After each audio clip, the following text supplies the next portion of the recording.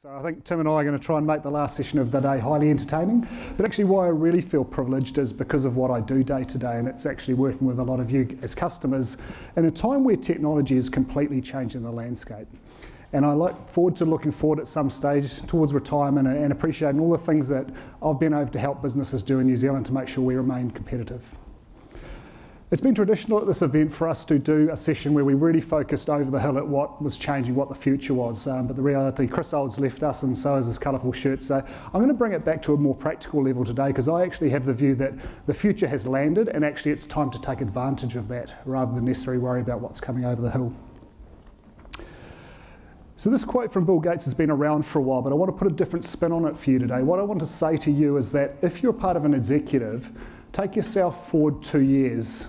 And if you look back and suggest that you overestimated what technology could do for your business, you've probably failed to act and take advantage of it. And actually that if you're thinking that in 2 years, your competitors may be thinking the complete opposite, and they will have made changes that have made them more sustainably competitive for the future. I hope some of you have seen this hype curve, and really it's about kind of buzzword technology and capabilities that are coming through that are maybe going to prove to be successful and helpful to us at some stage. And often they fall down into the trough of disillusionment or hopefully go up the slope of enlightenment. But I would put it to you that technologies are starting to move through this cycle significantly faster than they were, at least the more mature and better ones. There's still some that probably aren't making it. And so for us, I look at this year's example, and I actually see some technologies which we're seeing adopted very successfully right here and now. Examples of that would be IoT or Internet of Things, where we're working with customers to connect equipment and devices and other things so that we can monitor and manage those more effectively. And we've done great work with Coca-Cola Amatil, for example, dynamic controls of their electric wheelchairs, and a whole range of other businesses to really add really differentiated competitive advantage to their businesses. If I then look at things like virtual assistants, and we've seen some today, and we're going to look at some of the work that AUT's done in this space, it's a really compelling place for us to look at because the future is going to be full of this sort of thing. And then we got onto data and machine learning and cognitive computing, and again, we're going to look at a few of those components today. But first I wanted to introduce AUT. AUT is quite special to me. I've studied there twice. I was around 20 the first time and around 40 the second time. I'm also running the MBA alumni for them, and recently I did some lecturing there and really enjoy that. So they're a brand that I connect with a lot. And I guess they are New Zealand's youngest university. And they talk about being the university for the changing world. And that they realise that they can't be old and stale like the guys over the road. They've got to reimagine themselves and grow and be a bit different. And I love their mantra. They're really just aiming to have great graduates. Simple and effective way to focus their team around a purpose. And actually a great graduate is about giving them an experience as they're coming towards AUT, through their time at AUT and as they leave AUT. It's the experience on campus, it's that learning experience, but it's also that social environment at Vespa in Auckland, potentially meeting lifelong friends who will still be their colleagues in many years to come. So we started our journey with AUT 18 months ago. And it was fair to say, as they selected us as their strategic CRM partner, we found that their, I guess, belief in CRM was a little bit behind where we wanted it to be. It was fuzzy, and that was the word they used. And really it came down to the experience of doing a number of projects with CRM over probably the last decade that had never really delivered on the hype and expectation. So at Intergen we have a thing called Thinking Forward, and Thinking Forward is all about the idea of our staff not being satisfied with just doing what they're asked, but actually thinking for you and with you about what the risks are, and where we can really take things if we ratchet it up. So that was a big red flag to our guys, the idea that people didn't understand CRM, and we were worried we would just go through and do a technology project that underwhelmed again, and that's not good enough for anyone these days. So we worked with the senior team and the leadership within IT and the business and said, how can we actually be really clear about what we're doing and bring this together? And I guess what we wanted was some sort of strategy and understanding to hook this in behind. So as you do, we got out the sticky notepads and we did a big workshop, probably about 25 of us, representing the allied or I guess administration staff, the brand and marketing team, some academic folk, Māori and Pacifica representative, and really trying to bring together the idea of us all sitting around a table and thinking about and representing what a student journey looks like. And how it feels when you're trying to select an institute to go to. How it feels in that week one, year one experience, which is really hard and a really good time where you have to kind of get in alongside these people. But actually, at what point do they start thinking about leaving and what it means to them in their career moving forward? And we used 5 personas to do this, but pretty quickly realised that actually they had 27,000 full and part-time students. And whilst personas were a good mechanism to have the conversation, it's actually about knowing the individual aspirations and dreams about each of those individuals. So what we came up with is what we call the Kauri tree. And this is a great representation of AUT's student experience that they want to provide. It's very much aspirational. They've done an amazing amount of work today, but they really want to push the boundaries on this. And the aim of this was to become a conversation point and a way to connect their staff with the vision that they were trying to present and trying to follow. It wasn't just about CRM that we were doing. It wasn't just about the award-winning digital hub that AUT had put in, or artificial intelligence, or learning analytics. It was about the on-campus experience, the social element of being at AUT and all those components. So I wanted to talk you through this because you'll appreciate a little bit more about why the technology tools are really necessary to provide this sort of experience. So let's start at the bottom and think of the concept of the sort of ground and the roots reaching out into the community. So AUT is very active and involved at college. They've probably been out to talk to some of your kids at the 12, 13, 14 years of age to create curiosity and get them engaged in the thought of going to higher education. They also work actively with the South Auckland Refugee Centre and lots of lower decile schools to try and get people to understand there is a gateway for them and support for them to be successful. And hopefully reaching down brings more of them to that first stage of hopefully wanting to become enthusiastic about studying. Then the hard bit begins. They've made that commitment and they've got that 3 or 4 year journey through their study. And the trunk of the Kauri tree really represents the strengths of the AUT experience, predominantly focused on being on campus and being engaged because it's a very social and collaborative process. But we all know is when we go to university, you know, those early stages are really difficult. We've sort of got orientation, but actually we need help at times. And actually, a student might get halfway through and realise they want to branch out, and that's represented in the trunk with a little branch out there that, actually, I've realised the course I'm doing isn't about me. It was what my parents wanted me to do. I have no passion for it. AUT, can you help me find something or take me where I want to go in my career? Or that gnarly knot that's within the tree where our students are having a really difficult time of things, and AUT needs to be at its best to really help them through. And ultimately how AUT starts thinking about not just graduation, but actually what happens after that, and connecting the individual with the sort of networks that are appropriate for them. Because it's actually not just about walking across the stage and getting that parchment, it's about what they do with the knowledge they've gained. Are they going to be a job maker or entrepreneur in the market, or are they going to be a job taker or work in academia or social services? And that they all go out and do the wonderful things they do in the community, but actually that those leaves drop back down and propagate the next students, like I will with my children about my AUT experiences, or to my colleagues who maybe inquire about whether an MBA has been valuable to me. So I guess the aim of this for us, and it really helped our team understand what does it look like when it's really working, because then we can actually show leadership and not just do what we're asked. With that, I'd like to introduce Tim Davidson to come up and talk a little bit about business intelligence at AUT. Cool. Oh, well, that's pretty loud. Thanks, Steve. So, yeah, I work in the strategy and planning team within AUT. So we're a tiny little team. We've got about 12 people, and I thought we'd just start off with a picture. So this is us. I'm the big giraffe in the left-hand corner there, as you can see. And we're all dressed in pink because this was Pink Shirt Day last year. So it's like my favorite day in the AUT calendar. And we have like thousands of staff and students who all come to the university, dressed in pink. And it's a day run by the Mental Health Foundation to raise awareness about bullying. We do all sorts of kind of fun stuff. We have a barbecue, which all the staff and students come to, and we have pink cupcakes and pink drinks, which are the best. And it's really cool. Also, part of the team over here is our student services area, and I guess some of the cool stuff that I'm going to show you today, I want to say a little shout out to them as well, because I'm a bit of a loose cannon and I've got all these kind of crazy ideas, but I struggle to get things implemented. So over the last year or so, we've been kind of working closer together and actually getting some of the stuff across the line, doing the tricky bit, which is actually getting it implemented. So before we get started, I was just going to quickly talk to you, oh, that's not supposed to come up, about our BI journey at AUT. So it probably all started about 6 years ago when the university decided it wanted a strategic business intelligence program. And we brought in some external help. And they spent about a year at the university, And after the year, we kind of had this 500-page document, which was a roadmap for the next 10 years, and a single source data warehouse, which had a cube and stuff over the top of it. And I don't think the university was too impressed with that, so things kind of went a bit quiet after that. And at the time, I was working as a lonely little developer in the corner by myself, building the university's forecasting system. But I was kind of interested in this stuff. And I heard this rumour that our Deputy Vice Chancellor was trying to prove this correlation between student success and student satisfaction. He had no way of doing it, so he had this big pile of annual program surveys from the students and completion rates from some of the papers.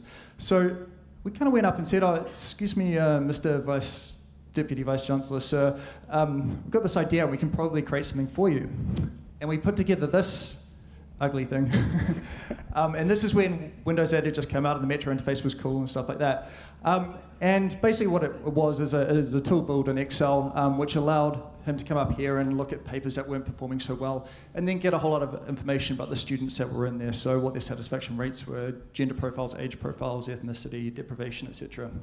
But this thing never worked properly. It was slow as a dog, but he absolutely loved it. And I think probably it would have been, a couple of months after that, our Vice Chancellor came back from Australia, and he'd been at Deakin or QUT or one of the universities over there, and he came back with this A4 sheet of paper which had a whole lot of KPIs and measures and stuff on it. And he said, those lads who built that colourful thing, the student success tool, can they build me one of these? And we said, absolutely. And this is what we came up with. This was the school scorecard. And the cool thing with this is he required data from multiple systems right across the university. So this included like student profile information. There was stuff about staffing in here, research. There was the student experience stuff, which included satisfaction rates and completion rates, and some financial information as well. So suddenly we had this really cool mandate, which is like, this is the Vice Chancellor's initiative, we need your data. And we went across the university and got all this data, and this was the start of the data warehouse. We don't use this anymore, this was quite a few years back. But we've just kind of gone from strength to strength, and now we have, I think, I don't know whether it's official or not, but I'm just going to say it anyway, the most comprehensive data warehouse in Australasia in the tertiary sector, which has about 50 different source systems coming into it. Fantastic, thanks Tim. And I think one of the interesting things in talking to Tim is Tim works in strategy and planning, not IT. And actually, Tim, explain what that really means in terms of your ability to sort of be free and get on with things. I guess we have a very large IT shop in AUT. I think there's probably about 180 people in it.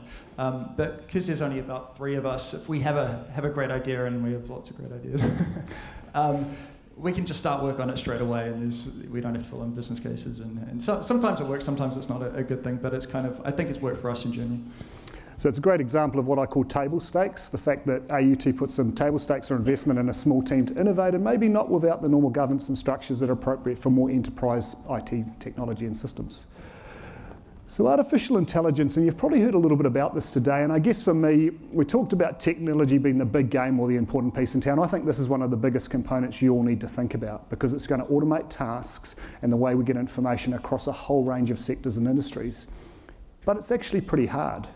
There was a study done in Australia recently where they canvassed the public, and the public's feedback is, yeah, we're fine talking to a bot so long as the experience is as good or better. And that's the bit we've got to work on, and which is not easy. And so I guess what I had to do before I sort of looked at what Tim had done at AUT is do my own bit of research. So Drew Assist is the Domino's pizza app. And I guess I thought, with different industries, AI promises different things. In some cases, it's simple and discrete, and in other cases, it's quite complex. So as part of my research, I got some technical assistance from my son, Jack, because he's quite good with this sort of thing, and we took about ordering a pizza. And I tried to do it entirely through a conversational interface for a bot. First time I'd tried that. I did have to resort to the keyboard a couple of times. We got through it. The pizzas arrived, and Jack and his mates were really happy and fed, which was great.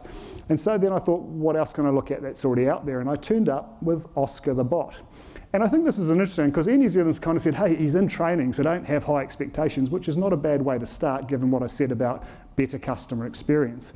And so again, you can get on there and look at air points and baggage and lounge information. They haven't quite got to flights yet, but hey, it's going to happen.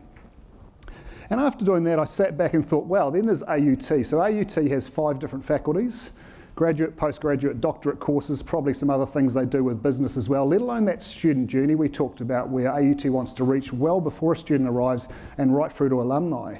And then there's all of the sort of the support services in terms of student success, the social clubs, getting to the Vespa for happy hour and all those important things. And as a bot, my head was exploding at this stage. So Tim, tell us about your journey, because you've been playing with this stuff for what, 3 years now? Yeah. We started when Cognitive Services and Microsoft was still called Project Oxford and created a bot that tried to do everything called Nina. And Katrine down there from Microsoft actually gave us an innovation award for it. But it was great for the award, but we never actually managed to implement it in AUT. We just tried to do way too many things. And yeah, it was cool. It did some cool things, but yeah, it could have worked a lot better. So where did you go from there then? I guess what you're trying to say is Nina was trying to boil the ocean and therefore someone interfacing it wasn't sure how to find their way, I guess. So what's the approach now? Yeah, the approach now is that we've created kind of multiple bots and multiple layers of AI where we'll create these kind of conductor layers where somebody will go in there and they'll try and work out the intent of the question that the user's asking and then pass it off to another bot. So the experience for the user is kind of seamless. They don't realize that they're actually talking with multiple bots, but it just makes it a lot easier and much better experience. A bot to manage all bots, exactly, is that how it works? Great. Well, Tim, I know that you've got something you want to show us now, so do you want to set up and show us how things work? Sure. So I'm going to really simplify this, but so there's in my mind anyway, there's two types of applicants that we get coming to AUT. There's the ones who are like, I don't know, they're super engaged at school, right? They kind of know what career they want. They know what program they're probably going to enroll in. They've investigated all the universities. They're doing the right subjects at NCEA because they know what they need to do to get into that program. They come to our open days. And then there's the other type who, they're probably doing okay at school, and this was totally me. Doing okay at school, and you know they need to know they need to go to university, and mum's kind of nagging, have you applied places yet? But the thought of kind of applying at lots of universities and filling in those big forms and the correspondence going backwards and forwards is quite daunting. Well, not daunting, yeah. So we thought, how can we build something that would work for those types of applicants? And this is what we came up with. This is AUT Nina. So imagine if you were that type of student, right? And you could basically enroll at AUT, like a bot could kind of assist you with choosing a program. It could enroll you, and it could even give you maybe a provisional offer of place in the university, all without having to download an app, without having to go onto the website, without having to fill in a billion trillion forms. You could just do it all instantly. So I'll just give you a demo of how this works. It's not currently implemented at AUT, but we do hope to have it up and running within the next few weeks, and we think that will be the first university in the world to allow this or to do this. But that's just through from checking Google. Google's always right. So basically you start off, you just come in here and you'd say, recommendation tool. So it'll just take a few seconds to warm up, hopefully. It's just running on our test environment. Hopefully this works.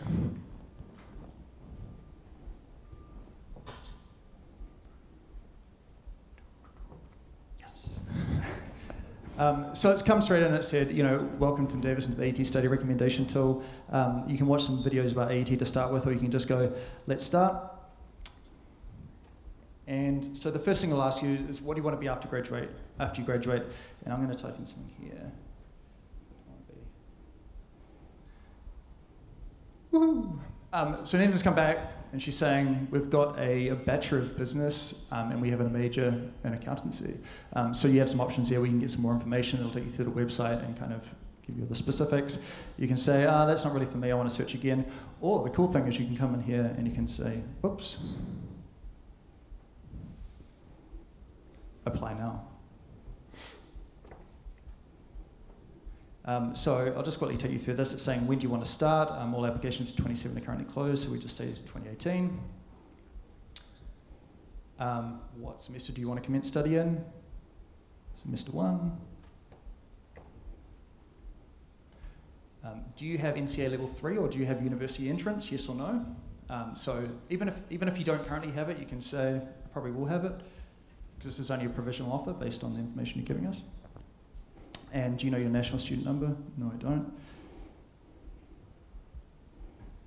And then it's just coming back, confirming these are the details. So semester 1, yes, no, my name, my email address, all picked up from Facebook.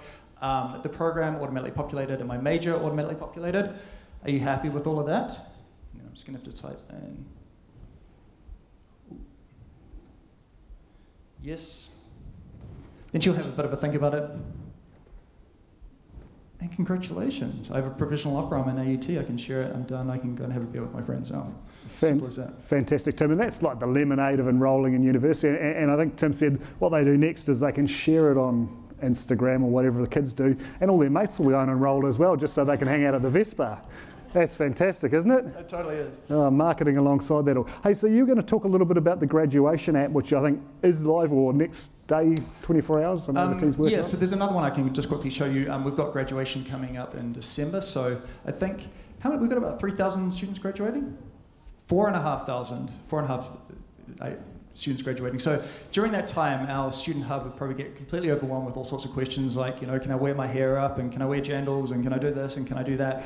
So we thought, how about we just send, or give the graduates access to a bot this time. So I'm just going to jump tabs here. Oh, she's already throwing shade. So this is just sitting on a landing page at the moment, but it'll be embedded into our website. Hopefully.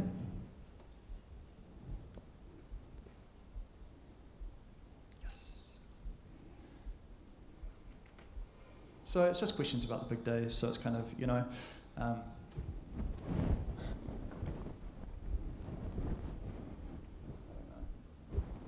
what's the question?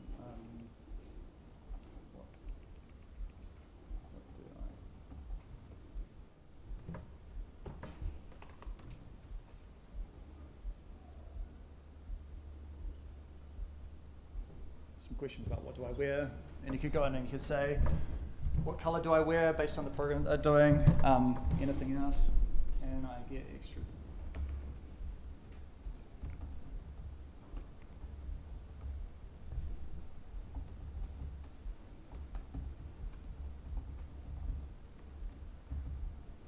And you can see there's these cool kind of follow-up questions here as well, where it said there's tickets and it mentions ATS Centre, and you've kind of got follow-on questions like where is ATS Centre, can I buy flowers, that kind of thing.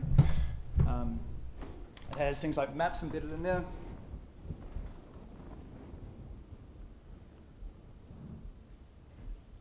Oh. So she didn't understand that one, but she's come back with some other options saying, where do I need to be for the procession? I said, where do I meet for the procession? And you've got cool things like kind of Google Maps that you can just pop open on your phone. So it's an example of that. So probably a great little example, Tim, of grabbing a quite discrete piece, which, as you say, overloads the student hub and the support team around questions that they probably get sick of answering as well, and having stood around at graduation and try to get organised. There's a bit to get your head around, and if you don't get organised, it's not so great because you don't get to pick up your parchment on stage. So one of the things we talked about is I look at this bot stuff and it's black magic to me because I'm a non-technical person. You keep telling me it's quite easy, which is great. But how about once you sort of deploy the bot, how does the business kind of work with it and take advantage of the tool? Yeah, so a good example of this is we've just created this other bot for our hospitality services team. And it's a really, really basic Q&A bot where somebody who's in a conference can go in and say, what's the next session? Are there vegetarian options available for lunch and the like? So we basically created a kind of a really simple framework for it, which probably only took a couple of hours. But then with Microsoft Q&A Maker, you can just get them access to this here where they can just whack in a whole bunch of questions, and there's answers to each one of those questions here that are surfaced up within the bot. The AI kind of fills in the rest, so if there's words that are kind of similar to others, like synonyms and stuff, it handles all of that for you. But it means that we don't need to get involved in any of that stuff. They manage it all themselves. Fantastic. So it gets it mobile and gets it out in the business and used. Excellent. Hey, so moving on to learning analytics, and I guess, when I look at this area, one of the things that I took away from Envision, and I attended with Tim and Liz from the team at AUT, is we had all these executives getting up on stage and they talked about two things primarily, the first of which was empathy. And hang on, this is a tech conference, but hey, it was a tech conference for business users. And I guess what they were emphasising is that there needs to be empathy for the people involved in these changes, whether it's students, customers, or your staff. And you really need to think hard about how it, I guess, embellishes the lives of the people around you and how it works. And I think AI is a good example where if the bot's not empathetic, we can run into some trouble. But actually also how you use the data in a morally and respectful way would be another example. The second element was around data itself, and that the foundation for digital change and transformation was getting your data estate in order. Because actually then you know what you've got and you can find some insight, and you can kind of play an experiment, but you can also measure success more effectively and hopefully gain that wider business engagement and adoption. So I guess what we want to do now, Tim, other than my quick question to you, is that we at Intergen have been saying for quite a while now that actually it's never been cheaper to collect data and store data, so actually just get on and do it. I must say the accountant in me, and that's, well, I didn't like that little pun earlier, yeah, I need to know the why typically about doing things. I'm maybe a bit more historical, maybe a bit waterfall, and therefore it's hard for me to take the idea that we just forget the why and just start grabbing stuff. So how did it work for you? Yeah, we kind of had this policy early on that if the data existed and somebody made the remotest offer that we could have it, we'd be like, yep, we'll have it. Even if there are people like, why do you want that? We're like, we have no idea, but we just want the data. So we ended up with this massive data warehouse. But I guess, kind of following into what I'm going to show you next, that kind of gave us the ability to build this. So this is learning analytics, and basically what learning analytics does is tries to predict or identify the students who may not be successful in their studies early on so that we can run interventions and stuff like that. So the way it works is you have basically a whole lot of known indicators that we know about the students before they come in. So how well they did in NCEA, what school they went to, any deprivation stuff, were they first in family, also things like, when did they actually apply? Was it kind of early on or was it a last minute application? So all of that stuff in its own right is somewhat predictive, but when you start adding some of the engagement data, that's when it gets really interesting. So this is stuff like, are they using the library?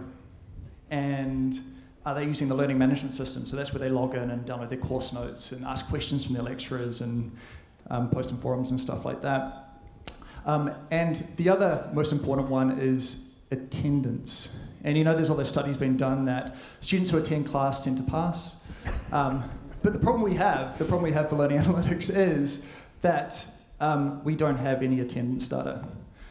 So some lecturers will write down attendance on the back of a napkin, or they'll have it in a dodgy Excel spreadsheet somewhere, but the university has no central repository for attendance data. So because we had all this data in the data warehouse, we had stuff like Wi-Fi utilization, we had all the Active Directory logs, we had things like kiosk use, we had things like library use. And so what we did is we looked at kind of all these events that are created when a student is physically on campus. So that's their phone connecting to Wi-Fi, that's them logging into a computer or printing a document or something like that. Then we compared the timestamps of those events to their scheduled class times. And if those times kind of fell within close proximity, give or take an hour, we marked them in attendance for that class. We could do more exciting things, like we could have used their location data through Wi-Fi, but we're trying not to be too scary. Or creepy is probably the better word. This is just a little bit creepy. And then anyway, so that attendance data, the learning management system data, the library data, various ICT services data, and the known stuff all goes into machine learning. And on a daily basis, we generate a score against each student for each paper they're doing on how likely they will be to complete that or pass that. And so the model's pretty good. It's kind of like in about week 4 of the semester, we've got a fair idea about what's going on. And then that enables like student services or our bots to run interventions with that. So what was this one all about then, Tim? I probably should have mentioned this. This was just a bit of fun that we did with our digital footprint attendance data. And one of the statisticians at AET just did some segmentation over it. So you can see over here, there's 5 groups over here. The grey one is the no stamina one, which is kind of, they start off pretty well and then they just kind of drop off. The next one, which is the blue one across the top, you, Steve? It was me last time I studied. Maybe not at college, Tim, but let's not talk about that. That's the teacher's pet. This is totally me, which is the OMG exam time. So, I kind of started off okay, then I don't know, I got lost along the way, but revision week came around, I was like, oh crap, better get in and learn that. The late bloomers, those are, a lot of our international students fall into this category because they're yet to arrive in the country or they're sorting out visa issues, etc. And where's the campus? I don't even know what's going on there, but they're just never here. I expect they know where the bar is by the looks though, Tim. So this is a very sensitive version, but this kind of is some Power BI visuals of how it actually looks. So this would be kind of like a lecturer could come in and they could see what the attendance rate is and some of the various things and who's going to pass and what. Then they kind of, so that a whole lot of the stuff's been removed. This would be a kind of a dashboard showing students for that particular paper and the likelihood of them being successful, you can link out and see kind of full dashboards, because it may be that they're doing kind of poorly in one paper or good in one paper, but there are other papers there may be some issues there. Cool. Thank you, Tim. So this whole machine learning and BI stuff to me is a black box, and it seems very technically hard, but you keep telling me it's getting easy, which is good to hear for all the customers in the room. But I guess what I really liked when we were talking, Tim, is you showed me an example of how you present this technically complex stuff in a very simple way.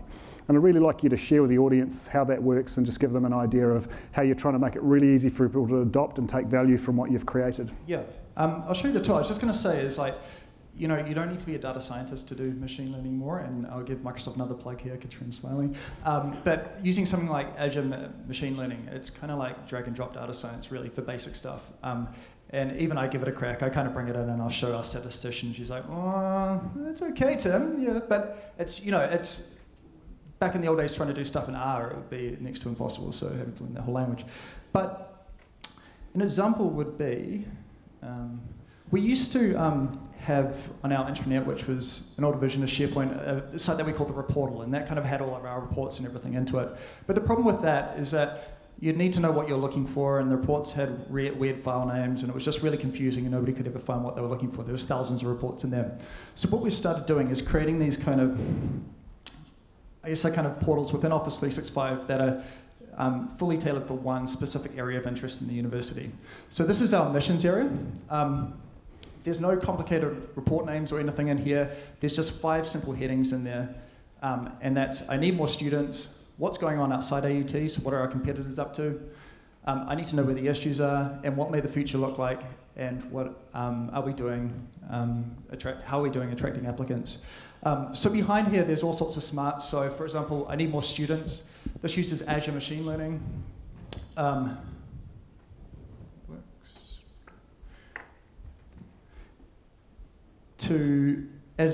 When somebody applies to AUT, we run it through a machine learning model which tries to predict the likelihood of them converting from an applicant into an enrolled student, so that if you've got a whole heap of people through, like we do at the moment, we've just opened our online applications to every single country in the world for the first time. So there's heaps and heaps of stuff coming through. A lot of people just tend to go and apply to 20, 30, 40 universities across the world. So the models are actually kind of filtering out the noise and saying, these are the ones you should be focused on and trying to get them to convert. So the site's kind of like a nice kind of like magazine layout. There's pretty pictures and all sorts of stuff. I love pretty pictures. And it's pretty hard to show on the screen, so I won't go into it. But basically, somebody can just come in here and say, I want to look at the applications that were received yesterday, and all the applications that came in are sorted from most likely to convert to least likely, and they can jump in and do other things. Fantastic, Tim. And I guess that's just a good example of a tool that's really helping AUT pick the next best action and where to focus, and each faculty to really drive the enrolments they need to.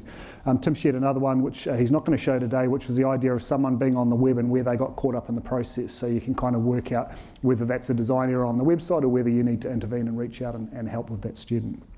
So just coming back to the idea about the data scientist, look, a couple of years ago, every other customer we talked to was asking, do they need a data scientist on board? And I guess for me, I'm hearing we have kind of data science on demand in that Azure service area, and you've kind of shared that. So I'm interested in your experience with the fact you do have a statistician on the team, but what it actually takes to kind of get this stuff going, and what the skill sets and effort are involved in the likes. I reckon, as I just mentioned before as well, we use machine learning, and I just kind of watched a few YouTube videos to work out how to use that. But the tricky bit really with a lot of this stuff is kind of the data prep and making sure the data is nice and clean, and you've got, I guess, the correct measures in your data sets and everything else. So that's kind of where the big effort comes into it. And you mentioned there's a data cleanup tool that Microsoft's putting in place. Do you think that's going to help you guys moving forward with that task? Potentially, yeah. I've got to watch a few more YouTube videos on that one. True millennial, eh? That's how he learns. I love that. So I guess the other thing I want to ask you, what's next for AUT? What are the things that you're excited about that are coming up? I was just over in Orlando at Microsoft Ignite and Vision over there, and something that's obviously really huge is IoT. So we've built this amazing new building at AUT. Well, it's almost built, which is jam-packed full of sensors. So there's seismic sensors in there, and temperature and all sorts of stuff. So that's kind of our next big exciting thing, to run that all into the Azure Internet of Things hub, and do some kind of real-time stream analytics using machine learning, do real-time machine learning over the top of it. So. Fantastic. And I know you've got a bit of an interest in blockchain. Where do you see that coming into play in the university environment? Wow. I think, yeah, blockchain is going to be massive.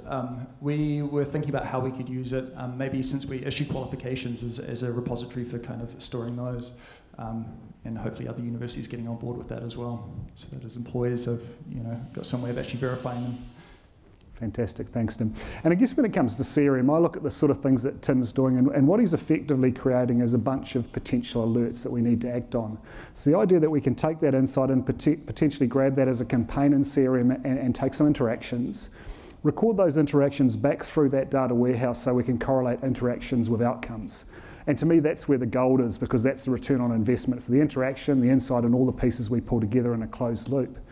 But you take that further and you consider a student who's kind of sitting on the edge and hasn't quite enrolled yet, and the idea of maybe A/B testing, maybe someone from student services who can ring up and give them a great explanation of how campus life is like, what the accommodation is, what it's like living in Auckland, versus a lecturer who's going to bring that learning experience to life, and potentially looking down the tracking, knowing which of those options had the best conversion rate.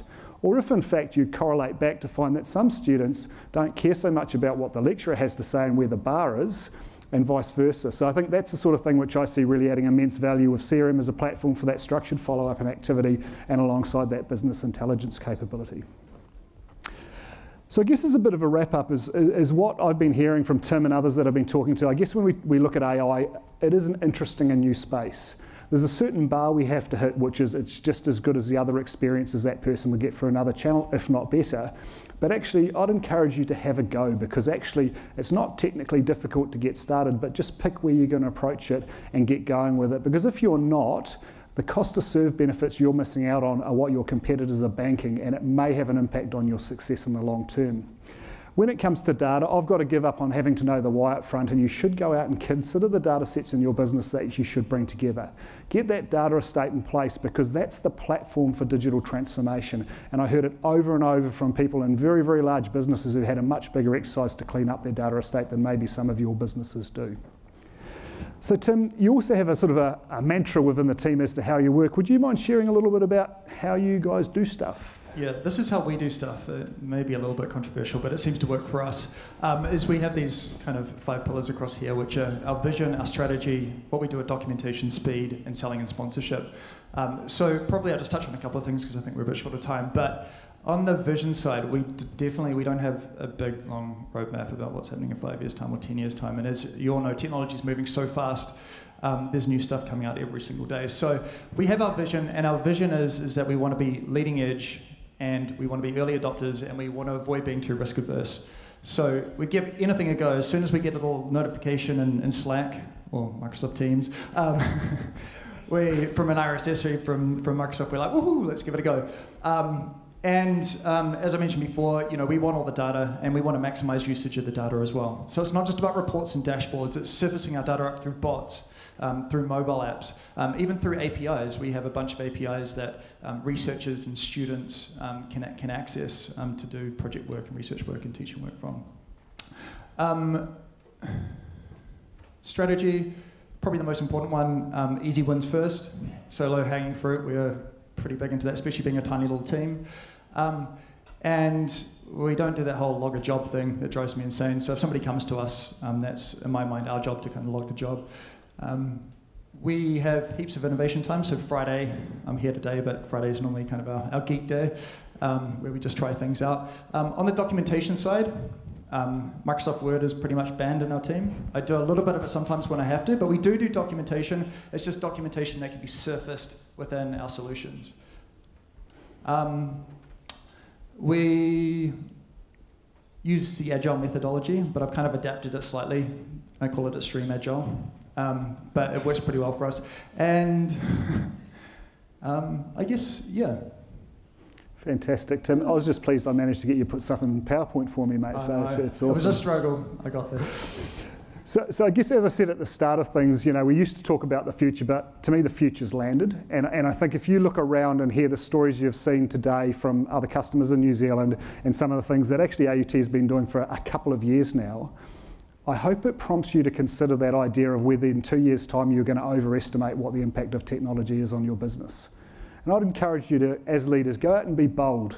Take some risks, put some table stakes down to find out what this can do for your business, because we love working with the businesses that are doing that sort of thing. And as I said, it gives me a privilege because of the time I'm working in this environment where we are transforming the world, because it's all happening at the moment. So go out there, good luck. And if you've got any questions with Tim and I, please pop them on Slido. Thank you.